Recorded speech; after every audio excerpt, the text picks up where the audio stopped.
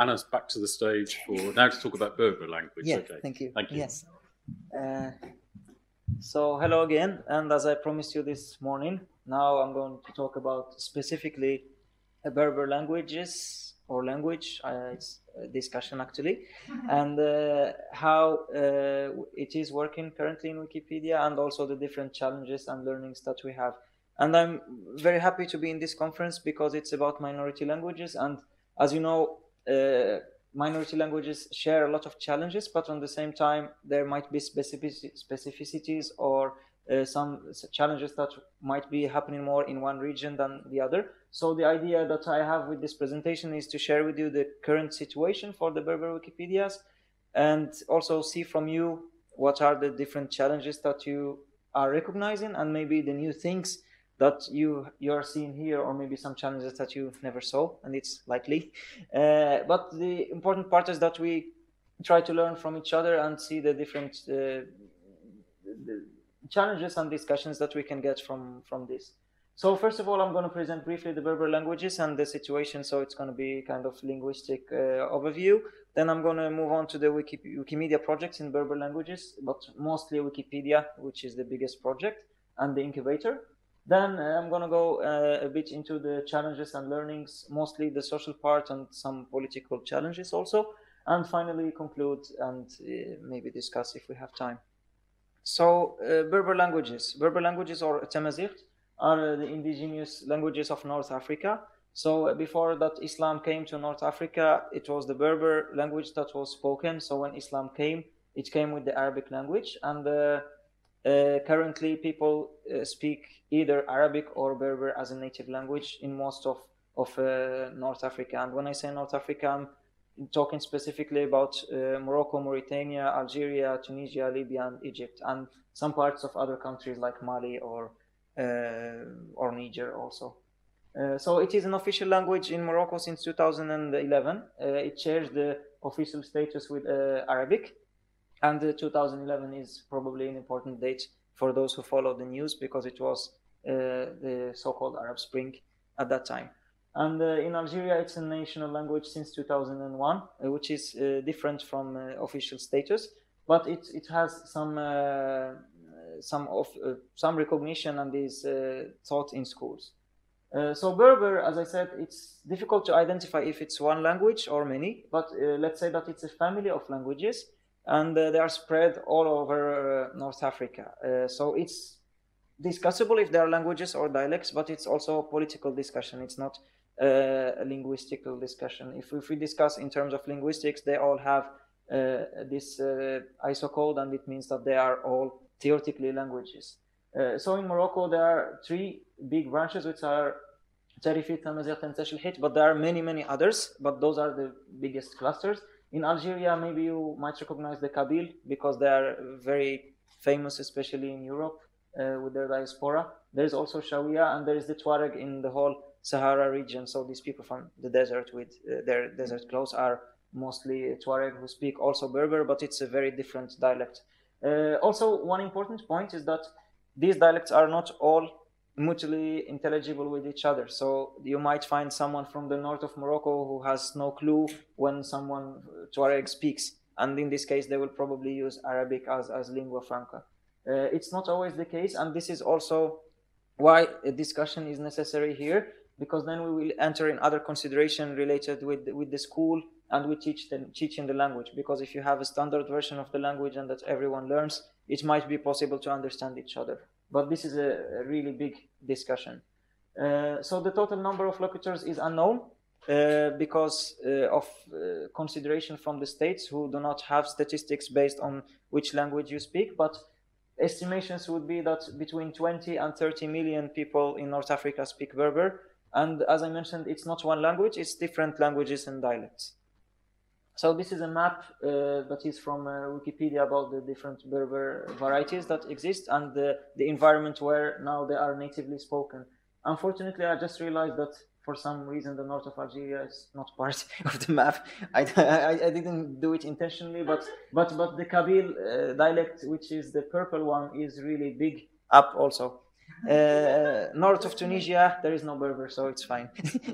But anyway, this is kind of estimated areas where the Berber is natively spoken. Most of these areas are either desert or mountains, and this has historical backgrounds because, as I said, when the Arabs came and the Islam came, there were a lot of wars, and usually people were going to the mountains to hide or to seek refuge. And this is the reason why the most places where Berber is preserved until today is mostly mountain areas. However, this map does not represent where Berber is spoken actually, because there are many people who are in big cities everywhere in the region and speak also Berber because of the dynamics of urbanization and related matters. But this is mostly where the Berber was preserved as a native language. But you can find Berber speakers all around North Africa.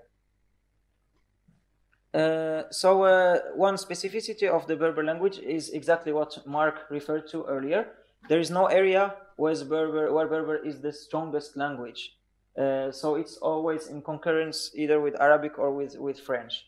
So if you are a Berber native speaker, you will go to school and you will learn either Arabic or French, and you will learn also to read and write with one of them or with both languages. But you will never have Berber as your strongest writing language, let's say. So you will always have a concurrence with one of these two languages. Another challenge that is shared by all the Berber speakers is the social status. So the language is associated to the mountain and to the countryside. So mostly if you would speak this language in certain contexts, you would be seen kind of negatively, because it does either mean that you don't speak Arabic or French, or it means that you just came from a region where Berber is spoken and it's related mostly to the countryside, which is unfortunately not positively seen for various reasons. Also, another challenge is that it's not considered as an encyclopedic language, because historically it has always been oral language more than written language. And this is a thing that is shared in most of Africa in the indigenous languages. So it's a different kind of culture where people tend more to have oral traditions, for example, proverbs or poetries and things like that. The reason why it was not written, there might be various reasons. One of the reasons is that people who were studying and writing were doing so in Arabic. So if they would write in Arabic, and they would consider that their language is used mostly for the daily life, but not for writing official documents. And this is, of course, I guess, a situation that you recognize for many minority languages, where the status is discussed as not really encyclopedic status, and there is always this hierarchy in languages, and that not all languages would fulfill the same roles. I just give facts and I don't give any opinion, but I'm just giving the situation that is currently happening, and it has a historical background. There is also a political situation, and this is also very common to all minority languages, because when a state is created, they want always to have national unity, and national unity is a lot about language. So usually central states, especially those that are not very democratic, seek to unify people about one language, because for them this regional language is a source of problems, a source of separatism, a source of conflict, and it cannot never be a good thing for states. So you would probably not expect a lot of help from states when it comes to supporting regional languages, because for them it's more the majority language or the central language that should be supported and given the idea about the state, because language is a very big thing when it comes to identity and to national identity. So yeah, it's not specifically encouraged or supported, even though the situation is much better than before, but it's still needs a lot of improvement when talking about Berber. But I'm sure that you recognize this in many other languages. So now talking about writing, as I mentioned before, Berber was mostly oral for several reasons historically, but we are talking about Wikipedia. So in Wikipedia, encyclopedia implies writing. This is also discussable, and I have the presentation tomorrow about video content in Wikipedia. But for the moment, Wikipedia, and since it was created, was about writing and about letters and about alphabet. So languages that are not written or that don't have many written sources face a lot of issues. The issues that we have in Berber is that first, writing it is not standard. So some people are writing Arabic letters. Why? Because it was the first letters that were used by the Berber speakers. When the Arabic came and the Arabic culture came, people were adopting the Arabic letters in order to write Berber with it. And this is not also only in Berber, it's in many languages, like Persian is still written in Arabic letters. The Urdu is written in Arabic letters. Turkish and Ottoman was written in Arabic letters before Ataturk changed to Latin. So it's something that is not unusual. Then there is also the Latin letters. This came with the colonization. So when France and mostly France and Spain came to colonize our areas, people were starting to learn Latin letters, and some people were writing in the language in Latin alphabet for various reasons. Maybe the most famous of them is that if you write your language in Latin alphabet, it will be learned by more people, and more people will be interested in learning this language. But it bears a negative connotation because people would see it as if it comes from colonialism, and also that Europeans seek to separate between the Arabic-speaking people and the Berber-speaking people. And finally, there is the Tifinagh alphabet. The Tifinagh alphabet is the original alphabet for the Berber language. It was adopted since 3,000 years ago, but it was not very broadly used. It was used only in the Sahara, and it was found in some rocks there. So it was a kind of ideological idea to adopt the Tifinagh alphabet in the start of the 2000s, because in Morocco, as I said, it was official language. So one institute in Morocco, that is the Royal Academy for the Berber language, adopted this alphabet and called it Neo-Tifinagh, which is the alphabet that is official currently in Morocco. So if you go to Morocco, you'll find a lot of things in this alphabet, which is the alphabet adopted by the state. So you might think that if we use this script, everything is solved in Morocco, but unfortunately it's not the case for different reasons that we will go through. So before I go to the challenges I talked about in relation with the Tifinagh, I will go to Wikipedia in Berber. So Wikipedia in Berber, as I mentioned, there are a lot of dialects, a lot of languages.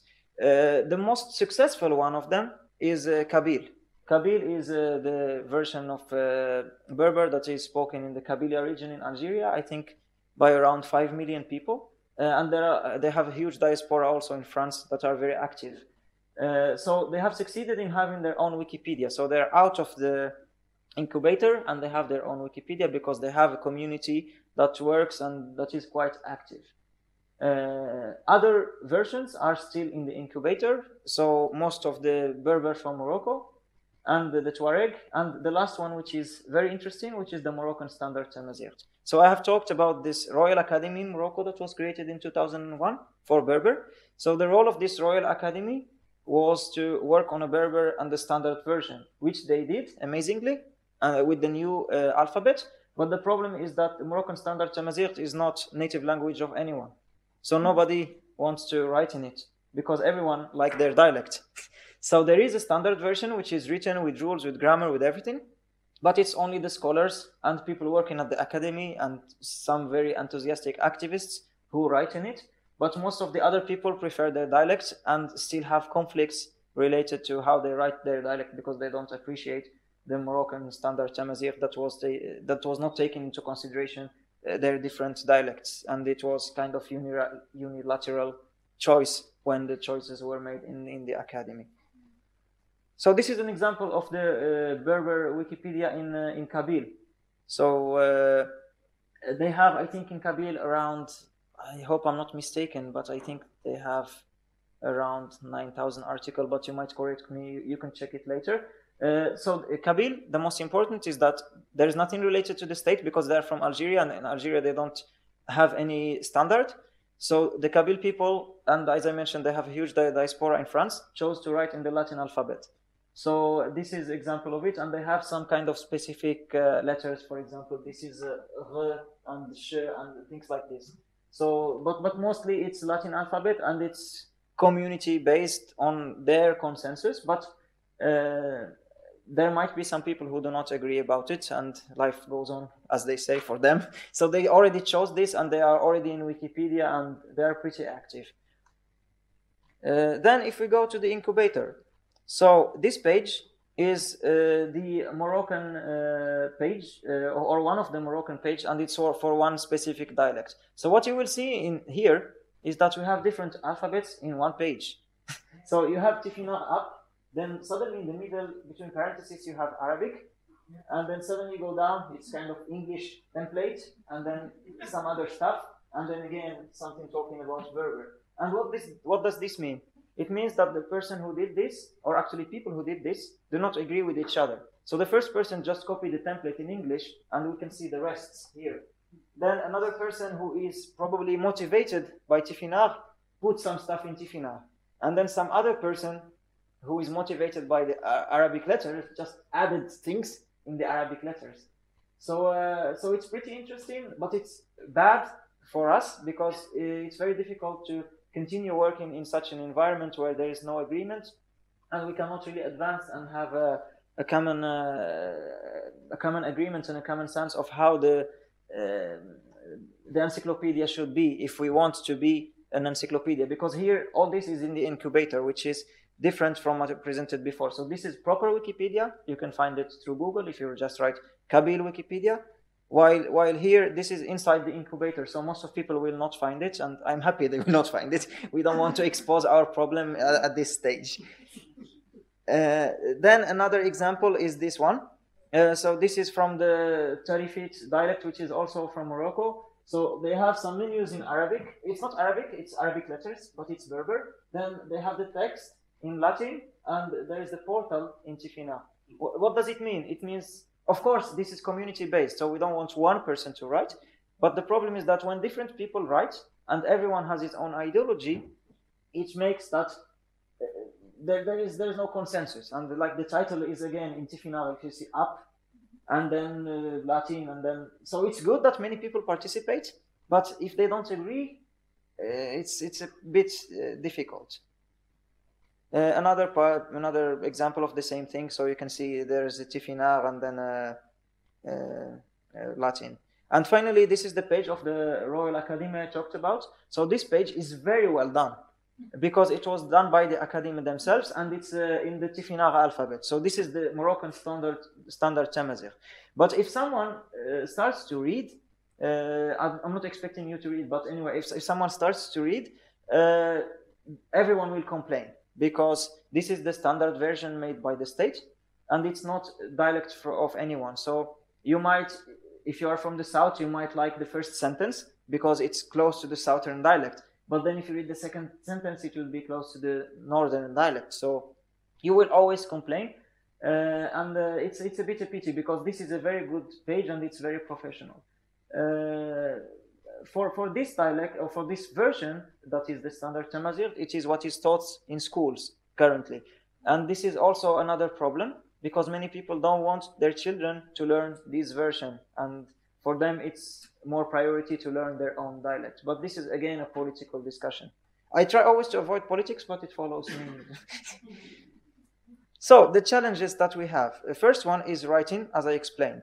So the standard version tried to tackle this problem, and they have created an alphabet for it, but people don't like it because it's not a mother tongue. So when people go to the encyclopedia, they want to write in their mother tongue. They don't know the letters because it was made official in 2011. So people who are born in the 70s or 80s don't know the letters, and they're not interested in learning the letters. They will say, why would I learn some letters that only school children know, and some crazy academicians? So they just write in the Latin or in the Arabic.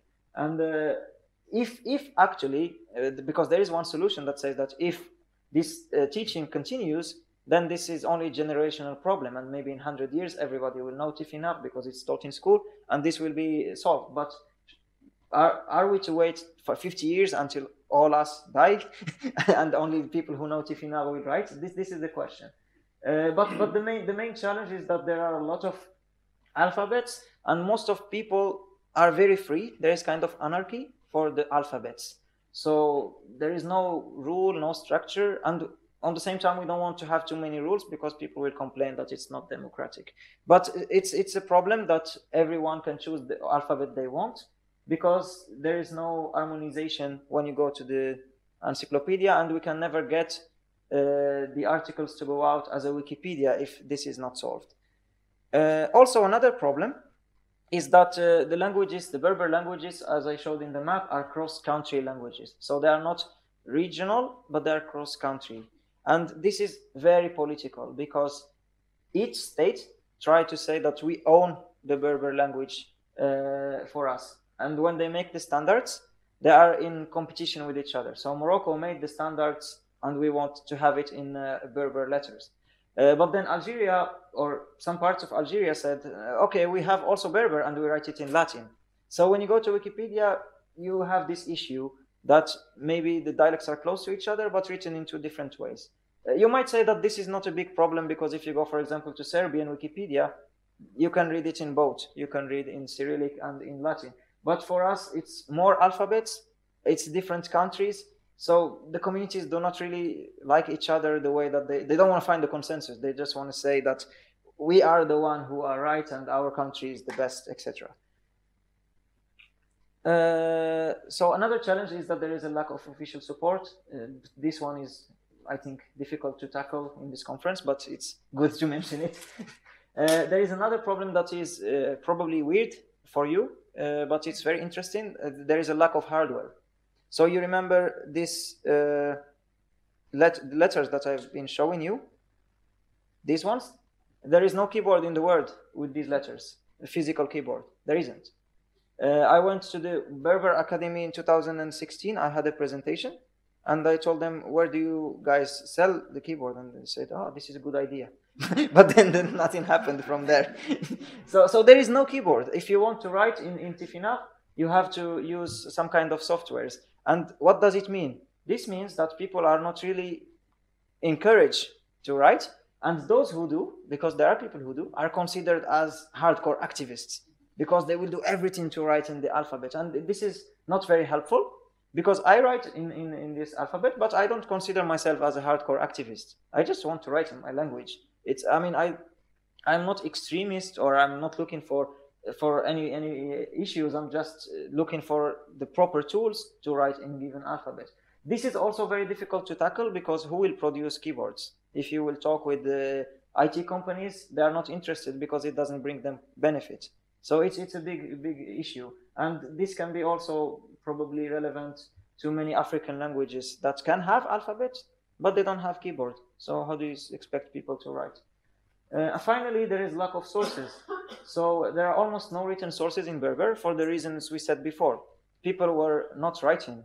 It's oral traditions. So if you write an article, not only in Berber, but also about Berber, if I write something that my grandmother told me, I will be asked for sources. If I write in the English Wikipedia, and I don't have any source, the only source is my grandmother, who got it from her grandmother, etc. And it's a huge problem, but I know that there is a discussion about the oral sourcing that we can take later. And also related to the sources is the media that I mentioned also when I talked about advocacy. So because this is very political, and because the countries are talking a lot about this nation state and the central state, the media are also involved in that. So the media don't talk that much about regional languages or anything related to that. So it's very difficult to find sources when it comes to these languages.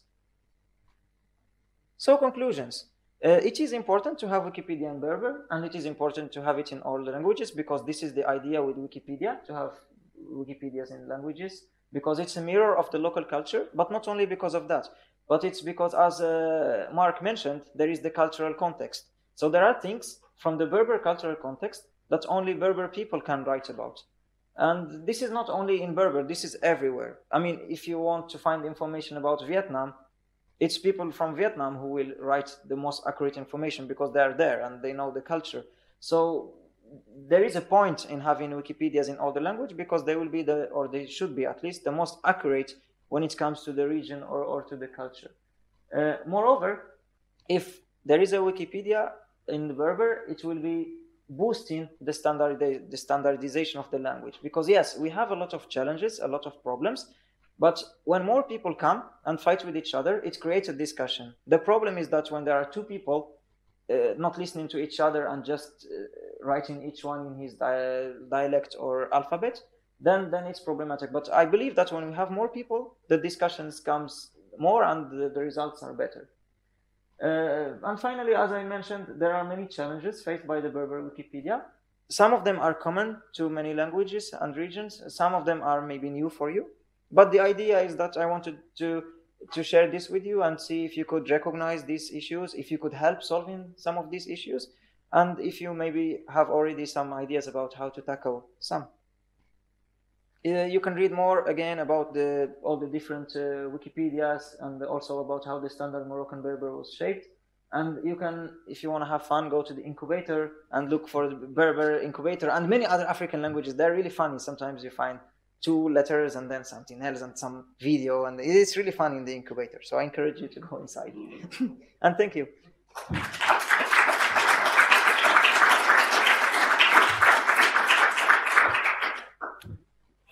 Thank you, Anass. We've got Jose next, if you could come up. And if there's somebody got, well, yeah, definitely I recognise the issues. We don't have, you kind of make me feel grateful. We don't have to deal with different alphabets and different nations. But yeah, I certainly, you know, in dealing with those differences, the standardisation issues, it's certainly things that we can recognise. If I can unplug you. Does anybody have a question? How are you loaded? Are you on a, oh, you're on the system already, aren't you? Yeah. Your presentation, yeah. So does anybody have a question? I have a question, but I just wanted to say you're not alone. Because the Celtic language just got a keyword. Okay. So, I mean, maybe you can tell me how you got it. It's yeah, techno in northern in France. I'm coming to you. Believe me, it's really recent. So.